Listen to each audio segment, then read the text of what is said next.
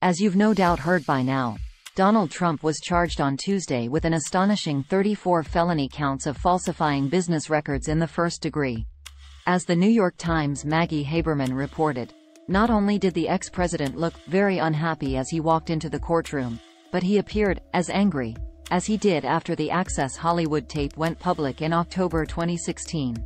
Why might Trump not have cartwheeled into the courtroom with a huge grin on his face, snapping his fingers, and blowing air kisses to the cameras? For one thing, Tuesday marked what was, effectively, the first time he had ever been truly held accountable for anything in his life. For another, he's facing more than 100 years in prison.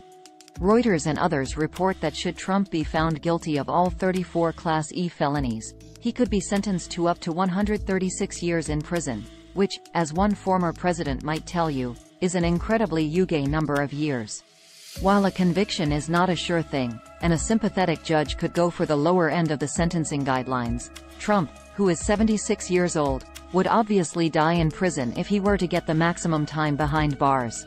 Which that same former president we referenced earlier would definitely dub sad.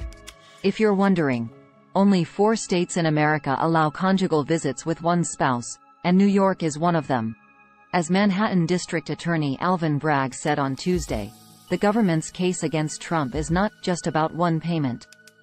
In addition to the $130,000 paid to Stormy Daniels in 2016, the DA's office cited multiple instances of Trump engaging in catch-and-kill schemes to bury damaging stories about him that were subsequently concealed through false business entries. Those included $150,000 to Playboy model Karen McDougal, who claimed to have had an affair with Trump, and $30,000 to a New York doorman who'd claimed to have knowledge of a child Trump had out of wedlock. Trump has pleaded not guilty to all 34 charges.